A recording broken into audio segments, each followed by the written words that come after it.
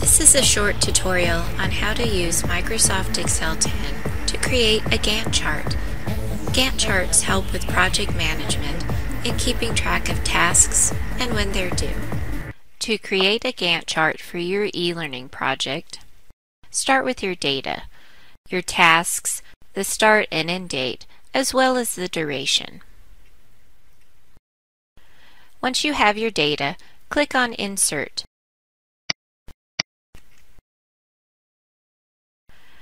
Choose Bar Chart, and we'll want the 2D bar that is stacked.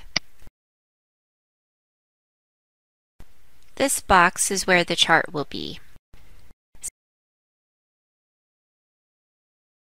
Now select data from your data set to put in the bar chart.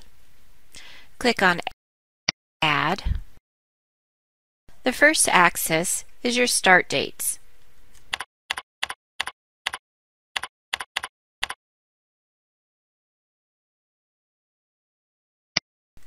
Now choose your data by highlighting it and click OK. Now add the duration and choose that set of data and click OK. Next, we don't want these numbers here. We want to have our tasks. So click Edit.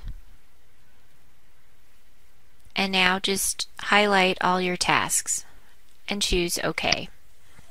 And OK again. Here is your Gantt chart. First, get rid of the legend. We don't need it, and it'll make your Gantt chart wider and fit nicely in the box. And you can adjust the box size as needed. As you can see, your tasks are in reverse order. Let's fix that. Double-click on them, and in the Access Options box, click Categorize in Reverse Order, and hit Close. Now, all your tasks are in the correct order.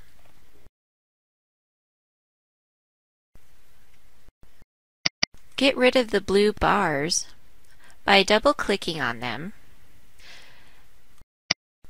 and in the Format Data Series box, under Fill, choose No Fill, and under the border color, choose No Line, and hit Close. Now as you can see, the blue bars are gone. They are not needed because really, what we're looking for is the duration. This gap here is unnecessary. Start our Gantt chart from our first date, which is January 5th.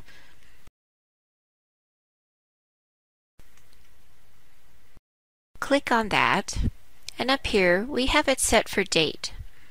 But if you click General, you'll see it puts in a number value. So we want ours to start at somewhere between 41640 and 41650. So I'm estimating 41644. You can hit undo to get your dates back because we don't want to change that.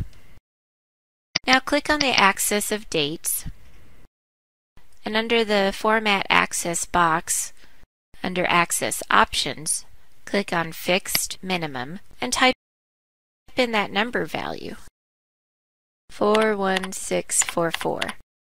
This number value is going to reflect whatever your chart number indicates for the date, so be sure you get the accurate number for your chart.